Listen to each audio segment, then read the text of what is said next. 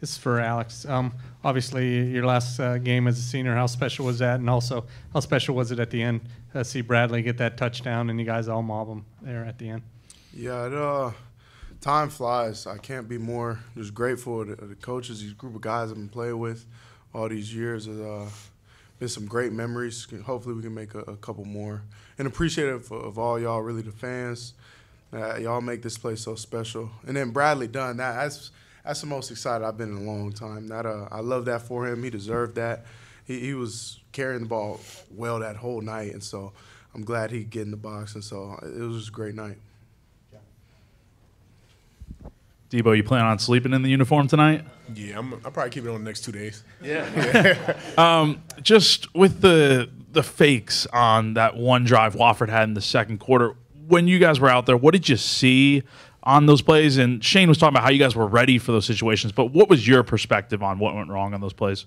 Yeah, well, they had a little jet on the first one, I think, and that they pulling all the tricks out the hat, and I think they got like 3 yards on it. We was ready for it, but we just got to do more executing so they don't get that.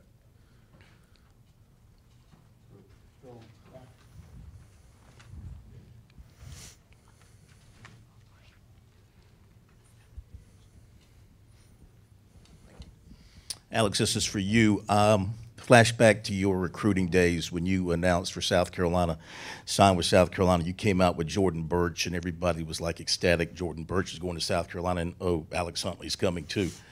You're still here. He's on the West Coast. But how do you feel about your career here and making your name and establishing your legacy in your hometown by playing your whole career in Columbia? I'm just blessed. A lot of great people, helped me become the person I am today. So I'm just blessed to have been with, have met those people and then my teammates. Just being able to have these memories with them, it's been nothing short of amazing. So I'm just glad to have been able to do that. Glad to be here in Columbia, and so I just extremely blessed. For either one of you guys, from a senior perspective, did y'all do anything specific this week, different, have a seniors meeting or anything different about this week for you guys in preparation for this day? I would say we kept everything the same for sure. Just, if it's working, keep it going, So just executing, practicing hard, and getting better each and every day. Nothing really different, though.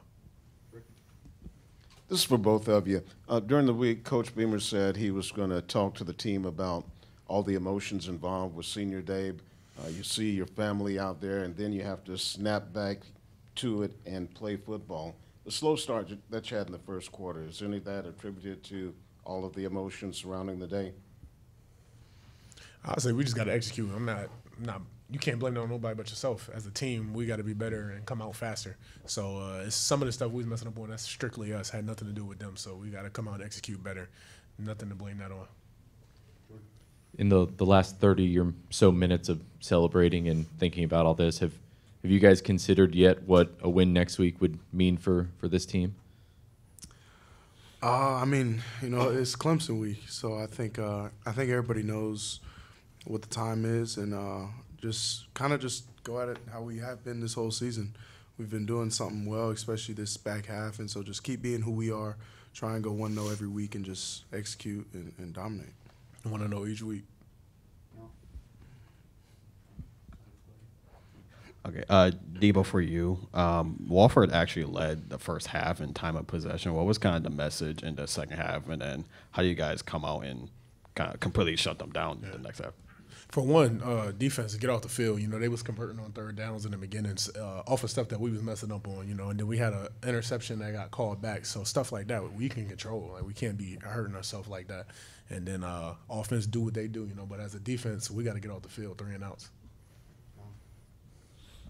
Sort of going off Jordan's question, if you could each take this, but you guys have played up at Clemson before. You've won a game up there, but maybe not one like this. I think it's the first time in a decade. You guys are both nationally ranked. Just what are kind of your overarching thoughts on not just the rivalry, but how important this game is this year? Honestly, I haven't really thought about Clemson until probably right now.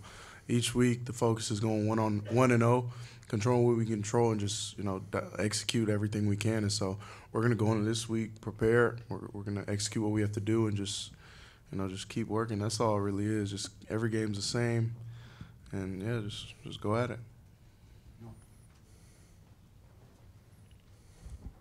Coach was talking about Spencer Rattler was back in the building today. He didn't have the opportunity to have a win in his last game at home. Still plenty of season left for you guys, but just how gratifying is it to know last game at Willie B was a dominant win? Yeah, it's a great feeling. But we got more to do, so it was good getting that W in Williams-Brice, but there's more to do, more we got to go out on and better way to leave the seniors out, Thank you. Thank you.